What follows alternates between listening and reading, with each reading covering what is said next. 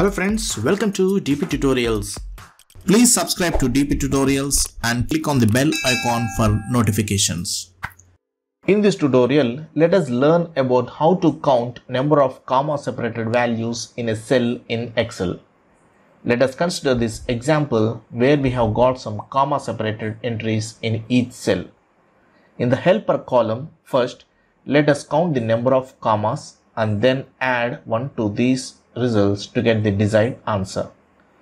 Okay, in cell C5 I type the formula as equals to len, open the bracket, select the cell A5, close the bracket, minus len, open the bracket, substitute, open the bracket, A5 comma,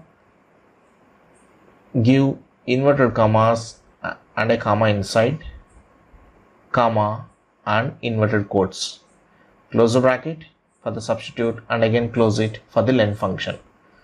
Okay, and press enter to see the result as 3, as we have got 3 commas in the cell A5. Got it? Now in cell E5 you can add 1 to this result to get the number of values in cell A5 like this. Now drag this formula till the last row and you can observe the respective results like this. Got it friends? It's very easy, right? Let us understand how this is working. Len A5 gives the number of characters in the cell, which is 27. Okay.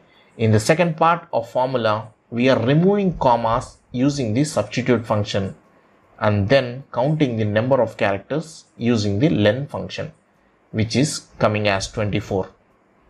Okay, so 27 minus 24 is 3, which is nothing but the number of commas in the cell A5.